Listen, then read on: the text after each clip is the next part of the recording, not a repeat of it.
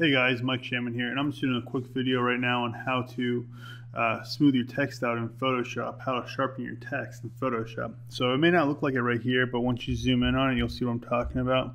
You can see it's all pixelated, so if you're trying to do like a high quality image or something, this may affect you.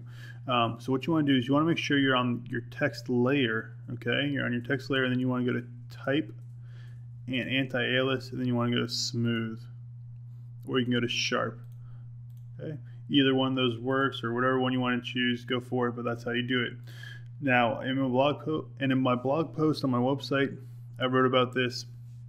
That wasn't an older version of Photoshop. That was when you went to Layer and Type, but Type has its own menu now. So if you go to Anti-alias and Smooth, or whichever one you want, that's what it will do. So go ahead, check out my other videos on my channel. I'd appreciate if you'd subscribe. Go ahead, check out my website, and have a great day.